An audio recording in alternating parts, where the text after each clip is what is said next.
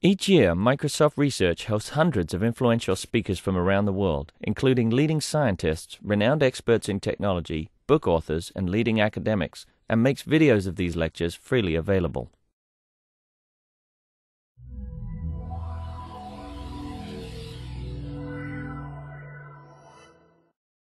So it's my pleasure to introduce Tomás Macio Broda.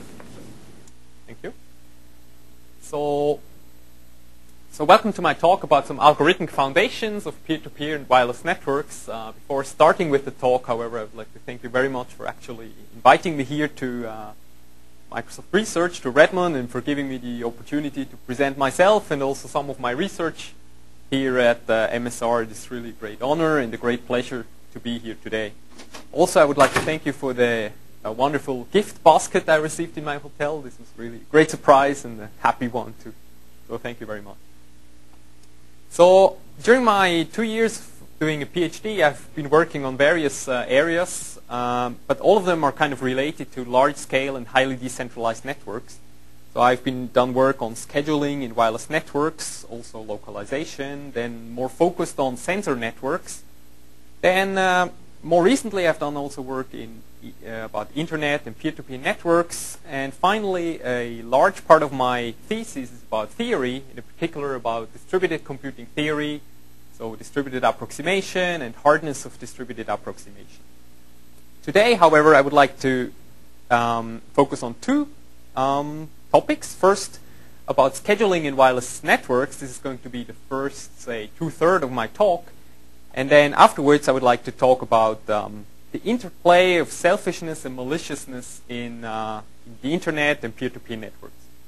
This is going to be the last part of my talk, and at the very end, I would like to spend 1 or 2 minutes to kind of fill in this slide, kind of fill in my remaining work into this slide here, so that you can make yourself a more complete picture of who I am. So, first part is going to be about scheduling in wireless networks, and as you will know, well, scheduling in wireless networks is a crucial thing, and because of interference, this scheduling is somewhat more complex than in, say, wired networks. And of course, there exists a lot of existing work about this topic, but nonetheless, let me start with a maybe somewhat provocative question right at the beginning. And I ask, so are the foundations, are the kind of possibilities and limitations of MAC layer protocols really understood? And in particular, are the currently employed protocols, so MAC layer protocols, scheduling protocols, do they really achieve a performance which is kind of close to what can actually be achieved? So is it kind of competitive in this sense? And in order to study this, let's look at possibly the simplest possible scheduling problem you can imagine, and this is just the following. So you have a network consisting of, say, n nodes in Euclidean plane, for instance, and we just want to answer the question, how many time slots or how much time do you need until every node can transmit one message? And we're not saying to which other node, so you can choose the receivers freely, optimally. So for instance, every node can transmit to its closest neighbor. So all we want to know is how many time slots do you need until every node can, say, for instance, transmit its identifier to the outside world.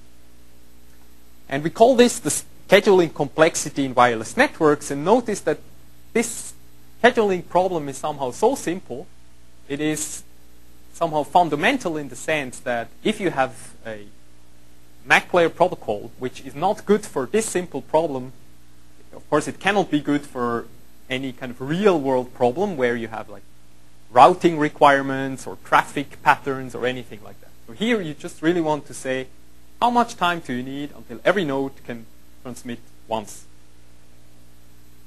So to make this more clear, so we have this network here, for instance. So how many time slots do you need? In the first time slot, say node 1, 4, and 7 can transmit simultaneously. This works. The messages arrive. Then in the second time slot, 2, 3, and 6 can, for instance, be scheduled at the same time. And finally, in the third time slot, 5 and 8. And now everyone has transmitted one message. We required 3 time slots. So the scheduling complexity of this network is 3. Yeah? So this is going to be the next slide, actually. So yeah, so what this is just a No interference, it won't take 1 time slot. sorry? Yeah, if there was no interference, it would take like 2 time slots. So what this is just, the next slide will give you the model. This is just saying that, you know, intuitively these 2 links can be scheduled in a reasonable interference model. So just what I want to stress at the moment is that what we're interested is what is kind of the scheduling complexity as a function of n. N is the number of nodes. How does this time you need until you can schedule all nodes at least once increase as a function of n? So here we go. Here's this interference model that we assume. This is the classic so-called physical model. I don't know, many of you will maybe know this. This is based on the so-called signal-to-noise plus interference, or in shorter SINR ratio. And the idea is here that a message is successfully decoded if the ratio between the received signal power divided by the noise plus the total interference, and interference is just the sum of the powers received by all simultaneously transmitting nodes. If this ratio is larger than some constant beta, in practice this beta is a very small constant, say 3 or 4 or something like this. And now we have another parameter in this formula, and this is the parameter alpha here. This is the so-called path loss exponent. And this path loss exponent says, okay, if I'm a sender and I transmit at a certain power, how does this power decay as a function of the distance? So this path loss exponent is typically a value between 2 and 6, depending on whether there's a wall in between or what kind of medium you have. So this is the classic so-called physical model of wireless communication. Now there exists a lot of related work about this model, about scheduling, about interference, and so on. But a close inspection of all these works kind of indicate that none of these works really answer our questions. None of these works really tell us, okay, what is the scheduling complexity in wireless networks? And in particular, none of them really tell us how good are currently used protocols in this sense. Are they kind of close to what can be achieved, or are they much, much worse? Sure. Yeah. Yeah, what many of these related works study is kind of the impact of interference on so-called capacity. The capacity is how much information can be transmitted in a network. However, most of these related works does not give you really a, say, a protocol or algorithmic way of solving these problems, but instead, many of these studies kind of give for instance, somehow mathematical program formulations which cannot be solved in P, but which kind of just indicate what is the maximum amount of capacity you can transmit and so on. But so this is what is done. But none of them really says, okay, currently used protocols are kind of competitive or not competitive. And this is why we study this scheduling complexity, which is kind of a very simple problem, which gives us a handle to really understand the performance of currently used protocols. Yeah?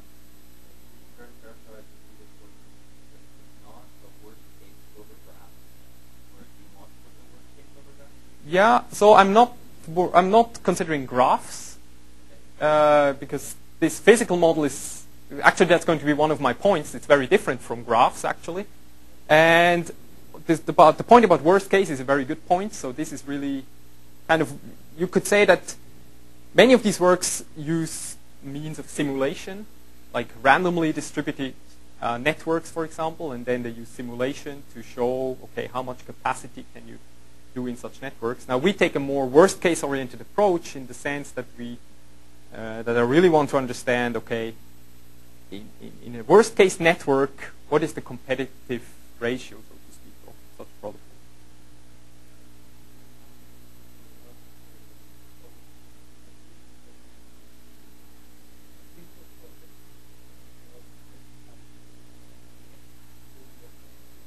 Yes.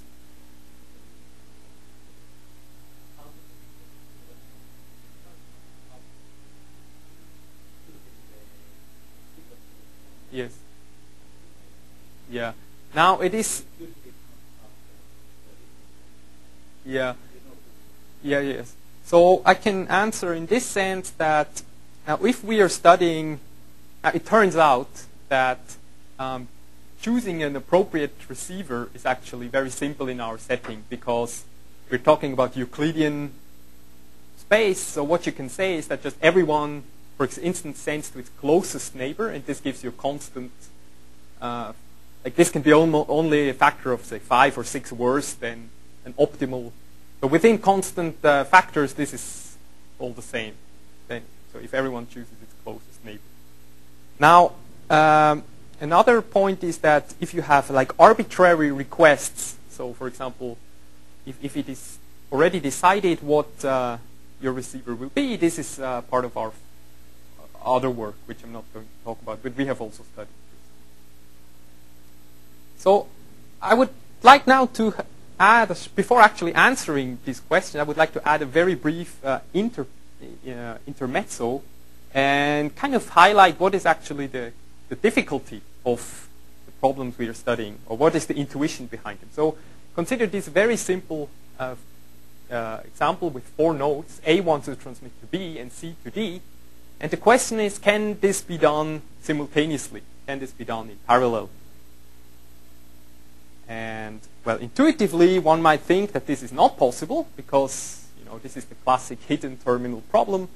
If C transmits to D, then there is a collision at B. So this is kind of what might expect at first, but in fact, it is no problem that these transmissions can be done in parallel. The point is, if you set the transmission powers to appropriate levels, so say if the transmission power at A is set to a higher level than the one at C, you can plug in these values. I'm not going to go into the details here, but you can plug in these values, and you see that the SINR at B and D is perfectly enough for both messages to be decoded, and therefore in this example here, for instance, simultaneous transmission is easily possible. Now notice that, for example, all currently used MAC layer protocols I am aware of, for example 802.11 for instance, they will not schedule these links in parallel because of this hidden terminal problem. So only one of them is scheduled at the same time, but it could be done with a proper power assignment policy. It could be done in parallel. Now let's make it tougher, and let's look at this example here. We have A wants to transmit to B and C wants to transmit to D, and I again ask, can this be done in parallel? And, well, I would not ask if it could not be done. So again, if you set the powers at A and C at the senders to the appropriate levels, then again you can compute the SINRs at the receivers, and both of them can decode the message perfectly well. So again, even in this case, even though it seems that D is kind of within the transmission range of node A, it can decode, it can receive a message. And this is somehow, regarding your question about graph models and so on, this kind of really shows a difference between any kind of graph model where you have conflict graphs, or interference range is higher than transmission range, or whatever you want. This is not modeled in such models. And this, of course, also makes it tough from an algorithmic point of view. So how can you use this for protocols? So let's go back to this scheduling problem. So again, we have n nodes in the Euclidean plane. Every node can choose its power level, and a message is received if the SINR is sufficiently high. And we want the scheduling complexity of these wireless networks is the minimum number of time slots required until every node can say, just transmit its identifier to some other node. What is clear is that this is at most n, because what you can always do is just take one node and then the next and then the next. So this is a trivial upper bound, but this also seems to be a bad upper bound. Now, I come back to your point. Now, if we studied this problem in a different model, in a, say, simplistic model, in a graph model, for instance, the problem would become easy, because we could do, say, coloring in the Euclidean plane. This can be done. Or if we assume that kind of powers are fixed already, then also there's much more you can do. But as we have seen in this example with just 4 nodes, kind of assuming that powers are fixed or assuming that we have a graph model kind of already limits the performance drastically, right? So if we really want to understand whether currently employed protocols are kind of good or not, we need to study this model here where nodes can choose their powers freely. So when I started studying this problem, I thought that, kind of a protocol like 802.11 or so should be kind of close to optimal, in the sense that it should not be too much worse than the achievable. And so what are currently used and studied power assignment policies? Well, the simplest one is you have uniform power. Everyone sends it with the same power. A second one is what I call a so-called linear power assignment. Now, what does this mean? If I'm a sender and I want to transmit to someone at distance d, then the minimum power I need to do that is d to the power of alpha, right? Because this is the case. Now, any protocol which kind of sets the transmission power to, say, a constant times d to the power of alpha. This constant is used because maybe you have some interference, so you want to transmit a little bit more. This is what I call a linear power assignment, because it is linear relative to this minimum you have to do. And there are other power schemes, say you have a discrete set of power levels, or the power is just some kind of function of the length of the link, and so on. And the question is, how good are these power assignment policies? So if we are lucky, then we could show that they are good, and this would serve as a major justification of using these policies. However, if we are unlucky somehow, then it could turn out that the scheduling complexity and the performance of such kind of power assignment policies is very bad. And this would mean that if we want to have, we could really improve scheduling by using much better power policies. Now, as it turns out, all of these kind of intuitive power assignment policies can be very bad. So they can actually be almost as bad as this trivial, simple protocol which just assigns every node in one time slot. So they can be highly suboptimal. And later I will show that it can be done much, much better with a much more intricate, much more maybe clever power assignment policy. So the results are these. So we have seen that kind of it is trivial to schedule the nodes with a scheduling complexity of n. This is trivial, just one after the other. Now, you can show that any protocol that uses uniform power assignment policies, in the worst case, also has a linear number of time slots. So this is basically as bad as the above. And also any protocol that uses this kind of linear power assignment policy, which is very intuitive, right? But still, it can be as bad as scheduling every node one after the other. Now, I also have to stress that the hidden constants here are actually very small. So this is really almost as bad as scheduling one node after the other. Yes, this is just coming now. So what kind of instances are bad? And so he has said we are studying worst case examples. So of course, if you study, say, randomly distributed networks, then things will always be good, right? So, but if you study worst case examples, then for instance, you could have this network in which nodes are kind of placed in an exponentially growing chain. And now I'm drawing this like this, but you still have to keep in mind this is an exponentially growing line here. What you can show is that it is possible to schedule these nodes in a constant number of time slots. This is possible, but for any alpha. Okay. For any alpha, you can draw this. And the point is that this hidden constant depends on alpha. So if you have a large alpha, you can schedule. You have a little bit more parallelism, and if you have a small alpha, you have a little bit less. But because alpha is always a constant between say 2 and 6, so the result remains the same. And also for every beta, so for every beta within reasonable bounds, of course. If beta is a function of n, then this would not hold, but this is. So, so now let's see how many links can you schedule if you use, for instance, this linear power assignment policy.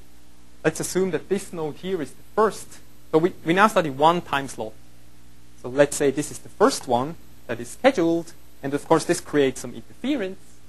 Now you can show that the interference to all nodes at the left is now, say, rho. This is this constant divided by 2 to the alpha. Now let's say this is the second node that we schedule in the same time slot, and this again creates interference. And you can compute this, and you will see that the interference to all nodes in the left is now at least 2 times rho divided by 2 to the alpha. And you can go on like this. So say this is the third node that is scheduled, and now the interference is already 3 rho over 2 to the alpha. This is because it's an exponential chain. And now what you can see is that, let's say you have x nodes that you can schedule in parallel. Now the leftmost receiver has an interference of at least x times rho divided by 2 to the alpha, but it still must be able to decode this message. So you can plug in this signal-to-noise formula and say it must be at least beta. I'm not going to go into the details of this. This is actually not so difficult. And you can simplify this here, and let's assume, just for the sake of this presentation, for simplicity, that we don't have any noise. In the paper, of course, it's done much more formal, but let's just assume here.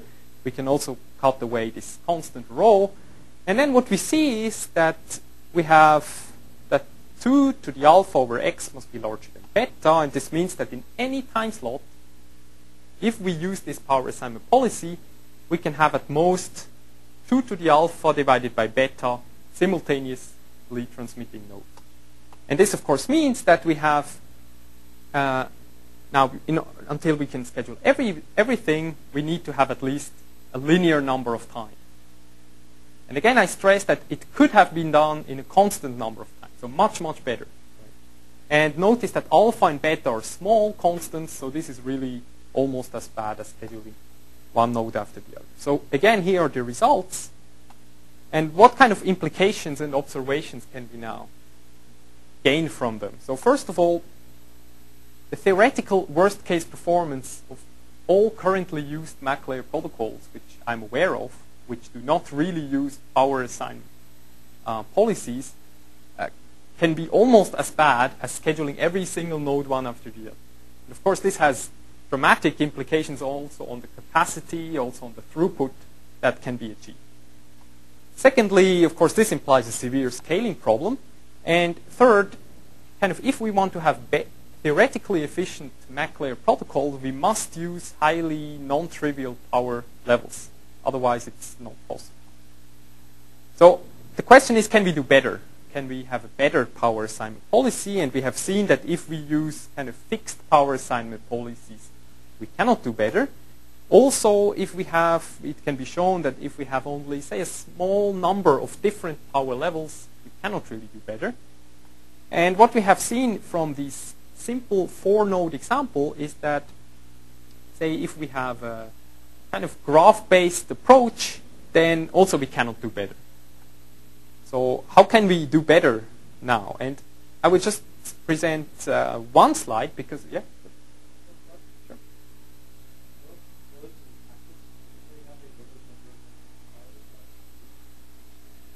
Yeah, this is true. And so theoretically, if you have such a small number of transmission powers, then you cannot achieve a good performance.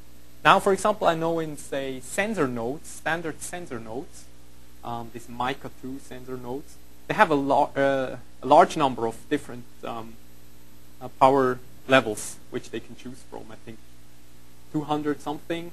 But I'm not sure whether this is really.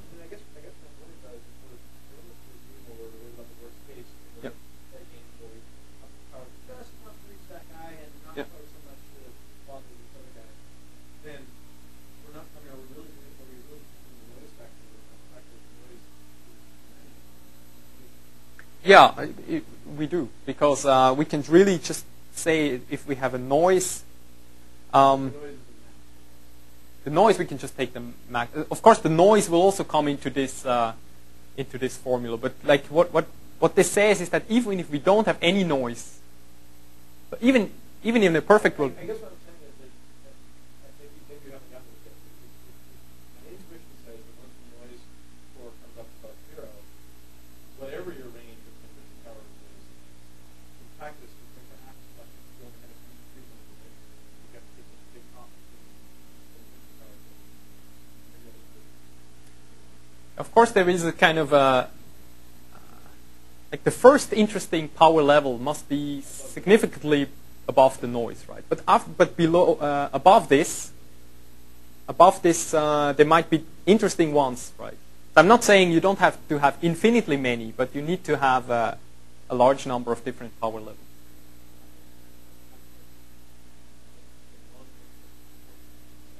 Yeah. Yeah, of course.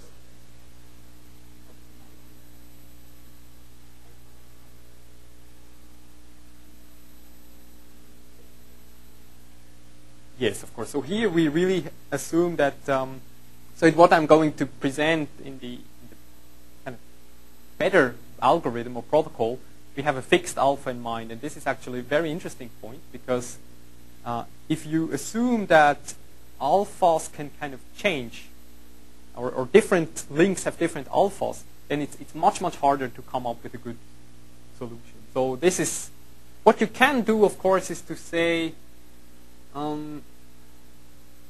no, this is actually, yeah, this is a very good point, but it's an abstraction in this sense. Yeah. So, just in about 3 slides or so, I will also present like more practical measurements we have done. So to really show that this is actually not only theoretical, say, gimmick, but it is actually has an impact in practice. So, so as I have said, it can be done much better. Now, the problem is that this protocol, which you can use in order to have a provably efficient scheduling, is actually quite intricate, because you need to adjust the power levels to kind of tricky values. I will not go into the details of this.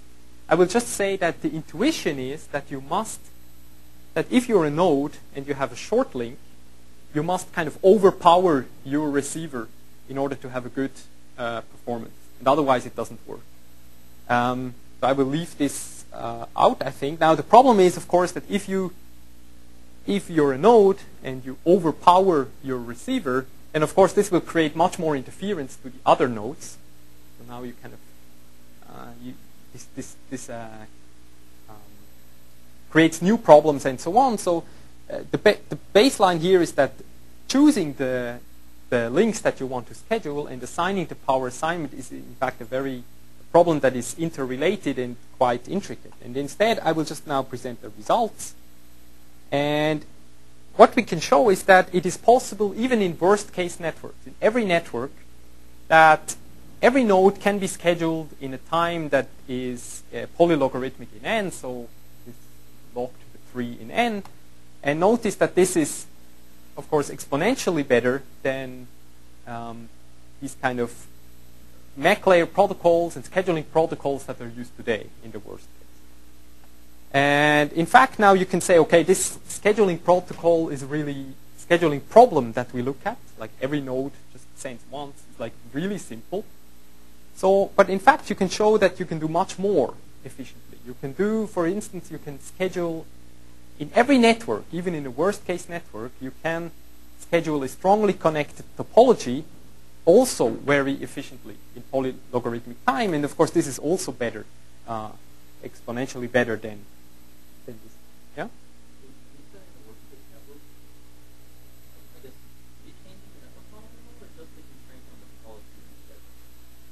No. So what I say is that in every network, you give me a network, you place the nodes as you want them to be, and I can give you a schedule which, if we combine all the links, comes up with a strongly connected topology.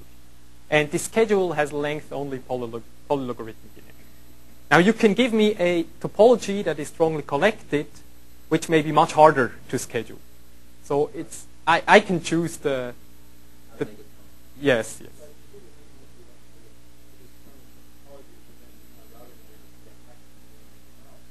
But there may be,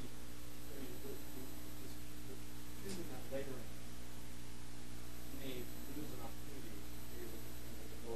may lose an opportunity to deliver packets more quickly to a hop. You may not have bottleneck.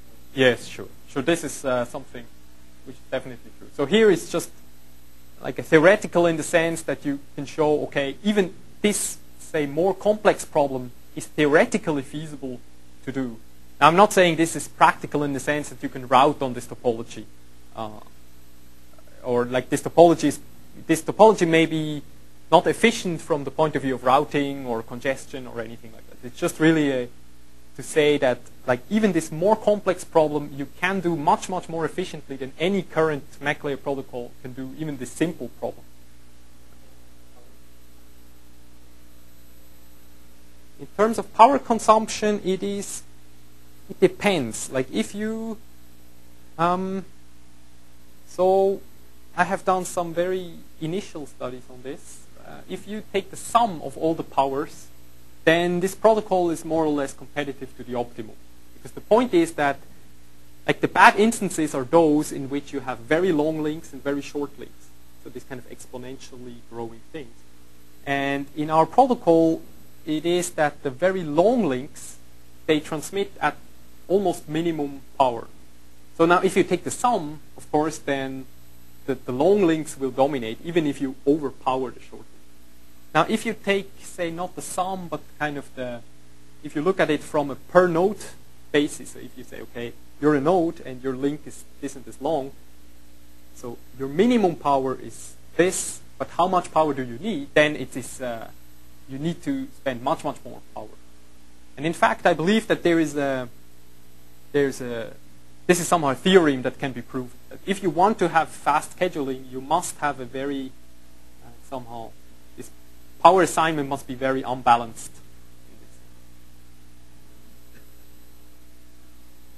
So, as I have mentioned, so far we have done theory in the sense that, we were motivated by the question of kind of trying to understand what is really possible in wireless networks as opposed to what is currently done in MAC layer protocols.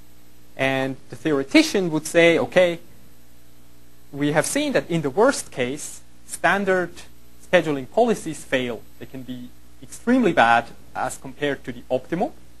But the theoretician might also say, okay, but we know theoretically it is possible to do much better. So there's good and bad news. And what would the practitioner say? Well, he might say, okay, I don't really care because, like, why do I need this? Or if he's more, say, polite or theoretically inclined, he might say, okay, how can I use this now for practical application? So in other words, I now raise the topic of how can we now go from theory to practice? How can we put this into practice? So what we have done is we have done measurements. So we have used standard Mica 2 sensor nodes. These are very standard sensor nodes. And small devices here on this picture. And we have replaced the standard MAC layer protocol in these devices and kind of implemented a tailor-made so-called SINR MAC. So this is just a name I made up. And we have measured, for instance, this scheduling problem. So 1 wants to send to 6, 2 to 5, and so on. And when you measure this, so we had them send 20,000 packets. And when you measure this, you can see that you can, like by using proper power assignment policies, you can reach a speed up of almost a factor of 3, while still almost all packets arrive. So this is comparably good with the standard MAC layer protocol.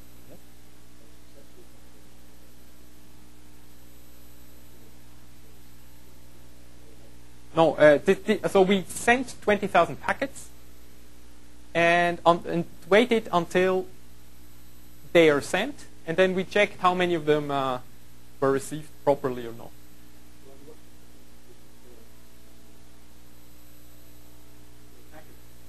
where you just count the number of packets that are received. So we don't have acknowledgement or anything like that. We just no. Sorry? Ah, sorry. Oh, this word is wrong. Sorry. Sorry. Okay, just so this word you just have to. Sorry, this is a mistake on the slide. Sure. I was collaborating with someone who wrote the software, so I'm not. Probably I could have done myself too, but it would have taken some time. So my colleague did it. But it's actually not so difficult. So it's just.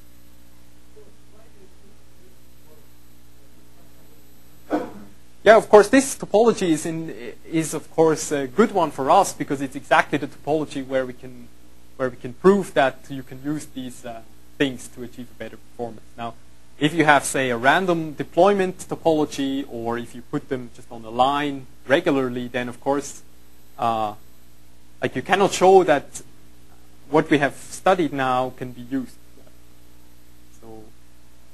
So this is just a topology which highlights that in certain scenarios, like using these power assignment policies can greatly improve the performance.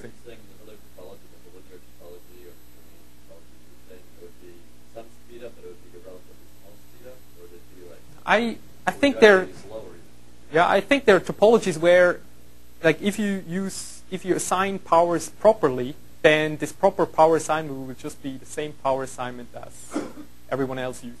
So I think in a regular, say in a very uniformly distributed network, then a kind of a uniform power assignment will be, say, reasonably good. So I don't think that you can really get this kind of speed up. So it's really these extreme cases where you can have a factor of 2 or 3 of the speed up.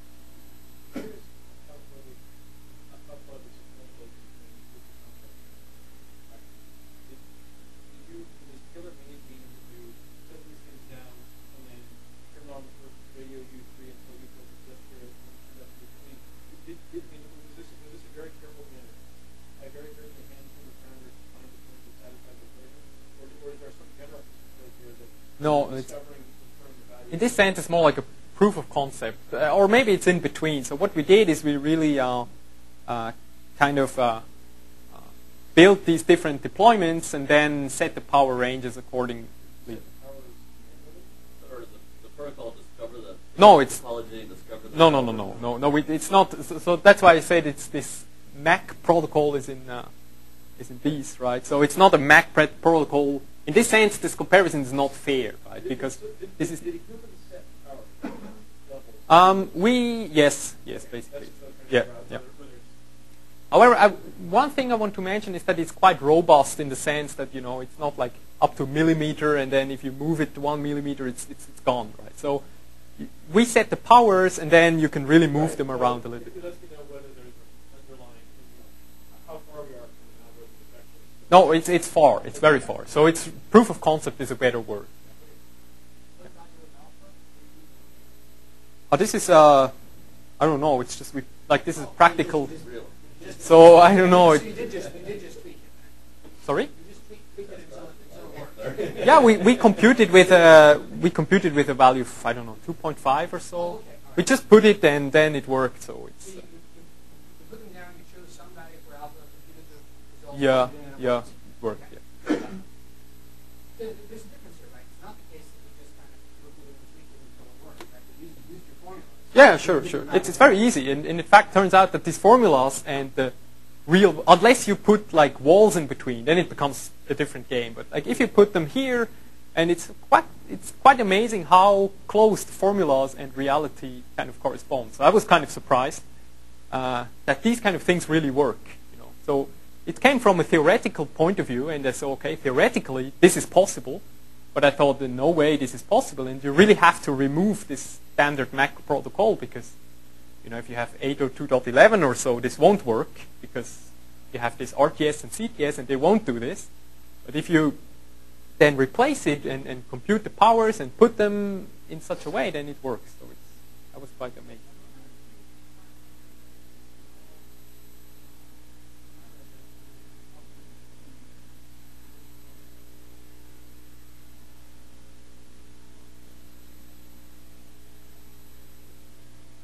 So I really have to stress this, that this is not, we don't really have yet a protocol which you can really implement on the nodes, and then they will compute these things. So we're not this far yet. Right? Yeah. Yeah. Also, we didn't do this. I suppose that if you build a simple topology, then the speed up will be very small. So it's really these cases which make which gives you this speed.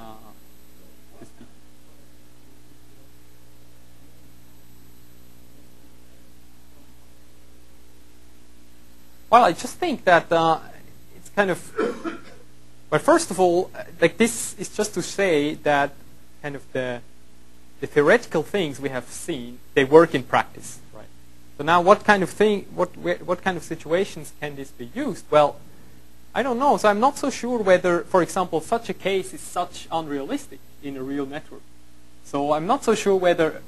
So personally, I believe that a randomly deployed network, a randomly uniformly distributed network, is much, much more unlikely to exist in reality than this one, because where you deploy nodes is, for instance, in a hallway or so, and then why not that U1 wants to transmit to U6? Like, why not? So I don't think this is so extremely far away from a practical scenario. But again, I have to stress is that this is the main purpose of this experiment is just to show that it works in practice, and now the effort has to go to really implement a MAC protocol which kind of makes use of these ideas. Now, I don't know which one was first.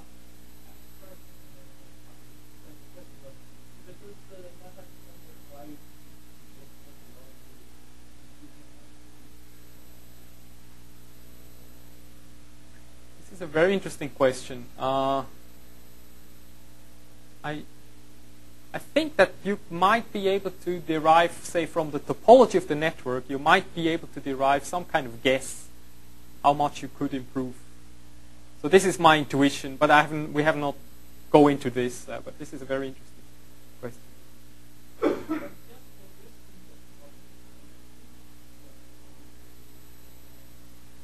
Yeah, you can. I mean, if you know the standard MAC protocol, how it works, right?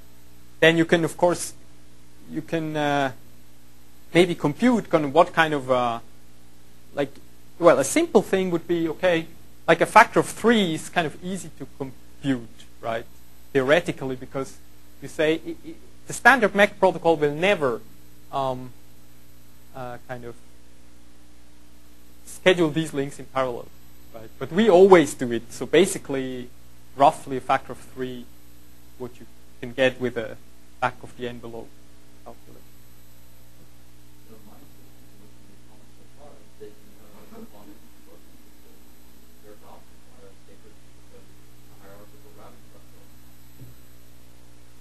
So this is a good point. I'm going to talk about this in a minute. Oh, great. So the next part.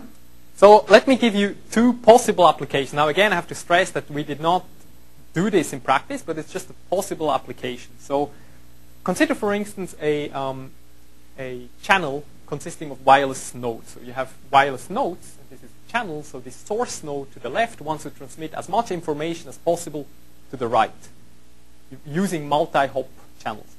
So what you can do is the following. This red node injects a packet, and this is then moved on 1 hop, and it is again moved on by 1 hop. And it is now in the 4th time slot that the source can inject a new packet, because here it cannot, because there's interference. So now in the 4th time slot, the source can inject a new packet, and so on. And what you can see is that the rate you can achieve, the capacity you can achieve is, say, 1/3, because the source can inject a new packet in every time slot, 1 out of 3. So you can improve this. Say a source can can transmit its message to its 3-hop neighbor that has a higher transmission range. Then you can do this, and then in the 3rd time slot, say this a source can inject a new packet, but it cannot inject it to here, but only to here, because again, this would interfere with this. So you can do a somewhat more complicated strategy here, and what you will see is that you can inject 3 packets in out of 7 time slots. So this is better, but it's still below 1/2.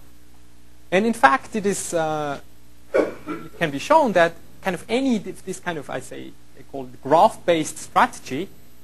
So none of these, say, graph-based strategies can achieve a rate of 1/2. So they're all worse. But for certain alpha and beta, we can do the following. We can now do, okay, the source injects a packet, and then already in the next time slot, it can already inject a new packet by kind of overhopping the other packet. And then they overhop again each other, and so on. And it is now in the 5th time slot that the source can inject a new packet, and so on. So what you see here is that for certain alpha and beta, it is kind of possible, theoretically possible, to have a capacity of 1/2, because here, or a rate of 1/2, because out of 4 time slots, the source injects a package in 2 time slots. So you can, using this kind of explicit power assignment schemes, you can potentially reach a better rate in such a channel case. And now I'm coming to the slide which he already proposed, this heterogeneous network. So one important application of sensor networks is data gathering. This is a crucial thing. And so we have this network here, and they need to transport, say, events or data to the base station.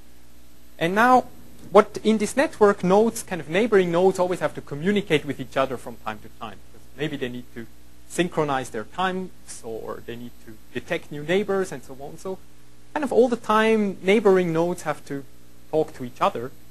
But now let's say there is an important event coming that has to be reported to the base station as quickly as possible. So say we are here in Seattle, so there may be a grizzly coming.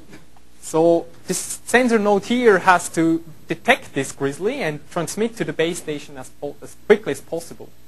And for this, it might want to use long range hops, so that the delay is short. Now, potentially, again, using these explicit power assignment schemes, potentially it is possible for these long hop links and these short hop links to coexist, right? In the sense that you don't have to coordinate the short hops in order to do the long hop. And the same holds with, say, if you have a heterogeneous network with like nodes that have larger sending power than others, and so on. So this is just another possible application. But now with this, I would like to move on to the second part of my talk now. And this is about some P2P networks and internet. So what is the idea? Well, in a network like the internet, we can kind of say that we can kind of have 3 different kinds of players in such a network. So we have those which are kind of nice and good and benevolent and so on. And we have those which are maybe selfish and rational. So those are the kind of free riders. They just want to download but not upload. And of course, we have those which are really bad, those which really want to destroy the system or attack the system, and so on. And sorry? And of course, what has been studied a lot is the kind of the various relationships between these kind of groups. But what is actually the impact of malicious or Byzantine kind of players on a system which consists of selfish or rational players? Now, let me explain this just once more. So, say a traditional malicious attack consists of a system where you have kind of good people and they work together, but now some people are bad and they attack the system. And the idea of, say, distributed computing, cryptography, security, and so on is how to defend against such attacks, or how many such bad guys you can tolerate, and so on. But if you have for example, the internet or P2P networks or electronic markets and so on, you can kind of the participants in these networks are kind of not nice, but they are selfish, right? And so the question is now, what is the impact of bad guys to such a system? How tolerant is such a system consisting of selfish people against Byzantine and malicious attacks? So far, I'm only aware of kind of one previous work that deals explicitly with this topic. It's more like a system paper published last year. But we want to take a more of a theoretical approach in the sense that I really want to kind of quantify the impact of malicious players on a selfish system. Now, in the next 3 or so slides, I would like to introduce some definitions and things that we're going to use. So, first of all, if you have a system, and if everyone perfectly collaborated with each other, then the solution that comes out is kind of the social optimum, in the sense that this is the thing that is for everyone is the best. Right? So the social optimum is the solution which is formed by perfectly collaborating players. Now, a player, if you're talking about peer-to-peer system, this player is a peer, or it can be a host or an agent or whatever. So let's just call them players at the moment.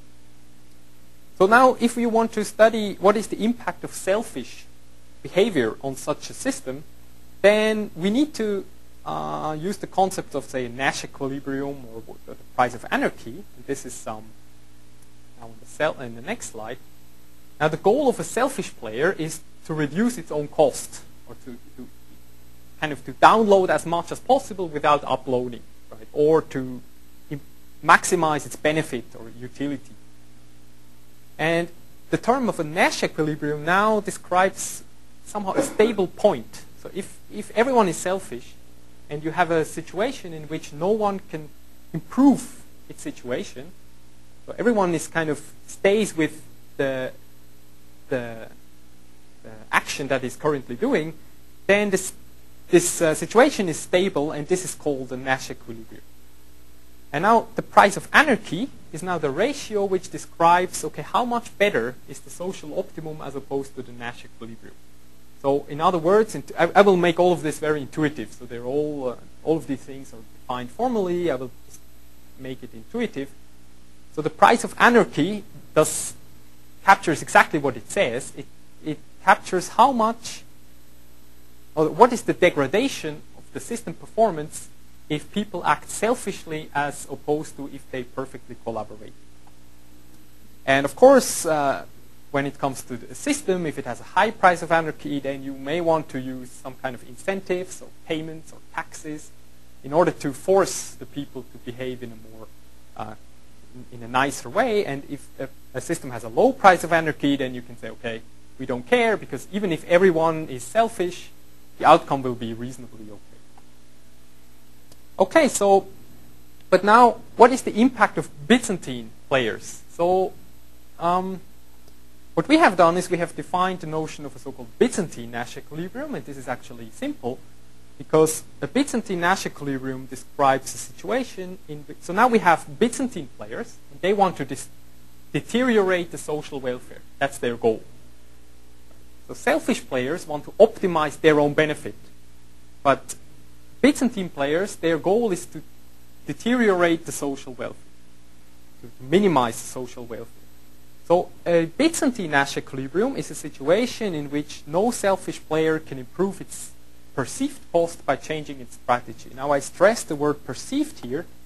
I will not go into the detail of this, but from a modeling perspective, this is problematic because, what is selfish depends on what I know. Because if I don't know about other people, then I don't know what is actually good for me to do, so I cannot really be selfish. So I will come back to this in a minute. And now, this is the last slide with definitions. Using this definition, we can now define what is called the price of Byzantine anarchy. This is the same as the price of anarchy, but now with a number of malicious players. And finally, we can define the so-called price of malice. Malice comes from malicious. And this is now the ratio between the worst case Nash equilibrium with bad guys as opposed to the worst case Nash equilibrium without bad guys. And this price of malice describes, okay, how much can a system, or how much does the existence of bad guys in a system deteriorate the system performance? Yeah? Yeah? No. So this is, the social welfare is defined as...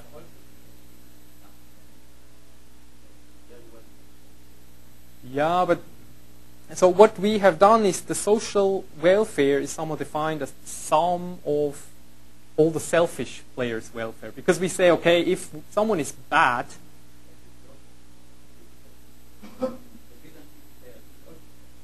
is he selfish in the sense that he wants to deteriorate? Yes. So from a formal point of view, a Byzantine player is also a selfish player.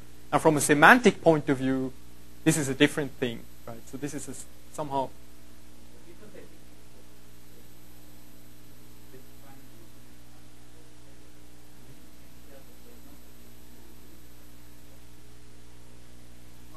You could say like this, yes.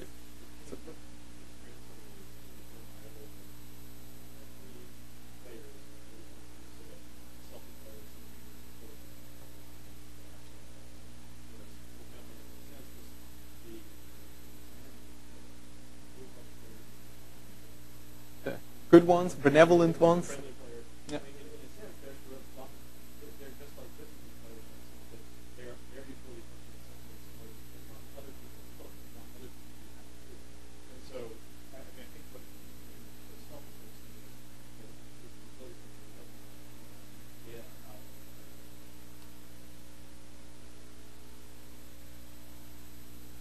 In a way, so it, I mean, otherwise, it really does default to a system where every player, if he's allowed to have his fully functioning kind of every variable in the system, and every player might want the system to have some arbitrarily different. Yeah, sure.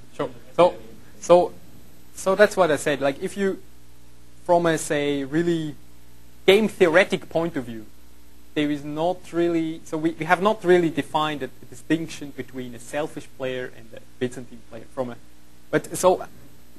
These definitions will become more clear once I tell you which kind of system we have actually studied with this. It's really more like a semantic distinctions. Some people want to optimize their own benefit and others do not, right? They want to deteriorate the system. Then, so when considering a specific game or a specific system, then the notion of Byzantine versus selfish will become more clear.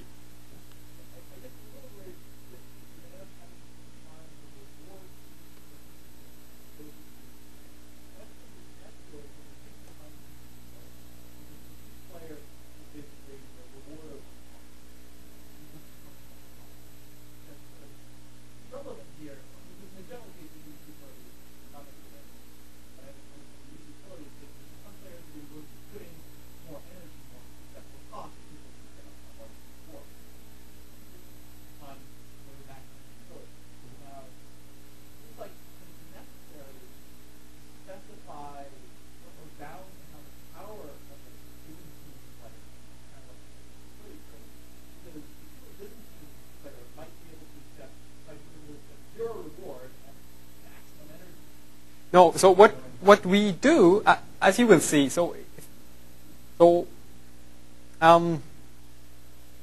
is true, of course. Like in certain systems, if the Byzantine player has is able to invest, say, as much money as he wants to, then the system goes down, rapidly. Now, in the game we are going to study, it is not the case. So it will not turn out like this. But of course, in a general game or in a general situation, it could be like this. So, okay, so we have defined this price of malice, and notice that in a system, this price of anarchy and this price of malice are somehow orthogonal. So a system can have a high price of anarchy, but a low price of malice, and so on. So, okay, what we have studied is a very simple. So we have tried to find we have studied a very simple game, and now this definition might become more clear here why we defined it as this. So we wanted to understand this kind of virus spread of virus in a network. We modeled the network for simplicity as a grid.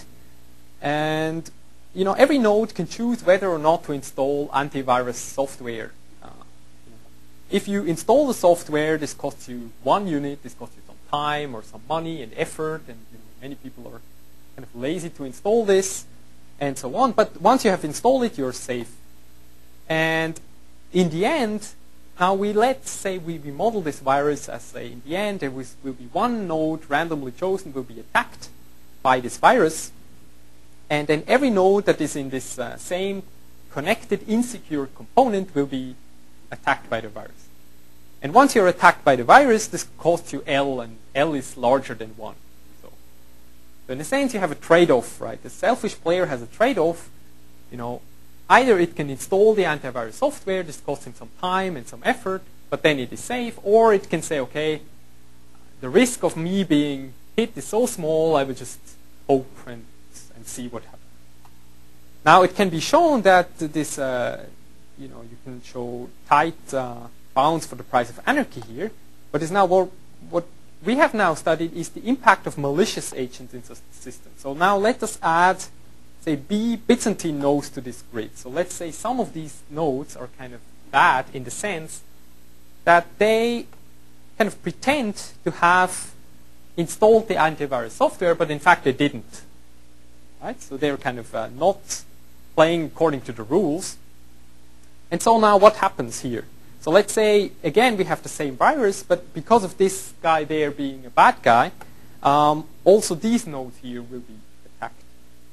And now we can ask, okay, what is the price of malice in the system? And the answer is, it depends on what the nodes know about the system. So this is what I've hinted at before a little bit. So it depends on whether we have studied two models, an oblivious model and a non-oblivious model. In the oblivious model, say, a node does not know about the existence of bad guys in the system. So every node thinks everyone else is also selfish and everyone else is, So a node does not know about the existence of bad guys in the system. And for this model, we can compute tight bounds for the price of Byzantine anarchy and the price of malice. And what can be said here about these results is that the price of malice grows quadratically in B, and also this does not come out of this formula, but it can be shown that the price of malice is always at least 1, which just says that somehow the intuitive fact that if you have a system consisting of selfish players, then if you add some bad guys to the system, then the social welfare cannot increase by adding bad guys to a system. This is no, in this they don't even know. So this is in this oblivious case they don't know, and in this sense it is clear that adding malicious players cannot improve the social welfare. Yeah.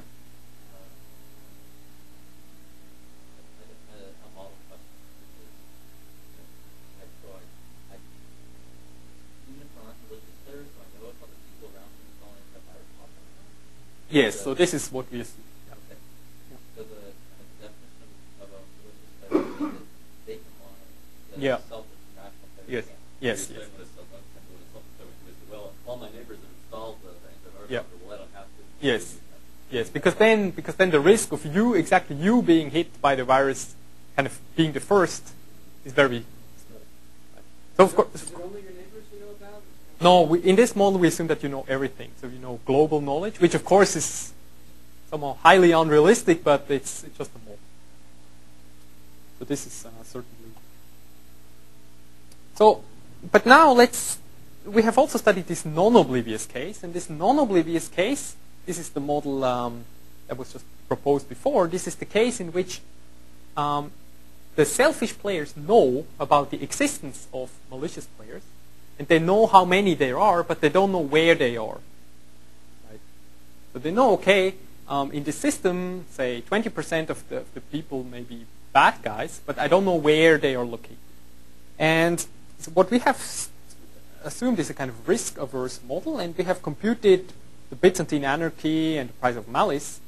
And what can be seen here is that the price of malice grows linearly in B. I have to say we only have lower bounds, but we conjecture that this is asymptotically tight. So it can be seen that the price of malice grows linearly in B. And what is interesting, however, that the price of malice can become less than 1. And now what does this mean? This means that if you have a system of selfish people and they know about other people being bad, then this can actually improve the social welfare. Also, adding bad people to this system can actually improve the social welfare. So the reason is that now the selfish players will become more willing to cooperate. Now, this is something which can easily be seen in other fields, actually. So in politics, for instance, so if you have a bunch of selfish people and you want them to cooperate, you can give them a common enemy somehow, and then they will be more willing to cooperate. Now, the interesting thing, however, is that this improved cooperation in our game, this improved cooperation can actually outweigh the effect of the malicious attack itself. So in other words, putting it very simply, in these certain cases, everyone is better off if there are malicious players, and the selfish players know that. So we have defined the so-called fear factor, and this is the inverse of the price of malice, and it just describes the possible achievable performance gain when introducing B Byzantine players to the system.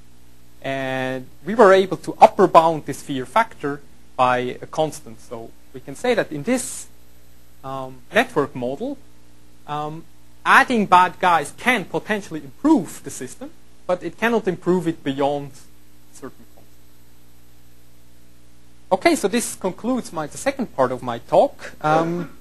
We have seen this price of malice is orthogonal to the price of anarchy, and this, of course, allows you to put the system depending on these two values.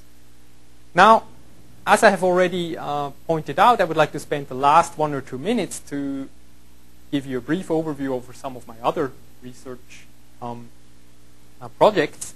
So first, we have seen the scheduling in wireless networks. We have another work in this area here. Then I have done some works about P2P networks and algorithms for internet, for the internet.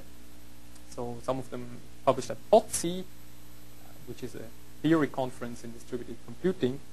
Then I have done some work in sensor networks, mainly focusing about the, as I believe, practically important aspect of initialization of such sensor networks. Also clustering. Some of these are more theoretical, others are more practical. Then some work has been about more theory. In particular here, we have studied distributed approximation, and in particular the hardness of distributed approximation. And finally, and this is maybe what I'm also very proud of, is that some of my work I was trying that some of my work kind of bridges the gap between theory and practice, in the sense that it kind of derives from a theoretical approach that really tries to say something about practical problems, or kind of deliver results which have an impact in practice. And with this overview, I would like to thank you for your attention, and I'm now ready to take some more questions if you have them. Thank you very much.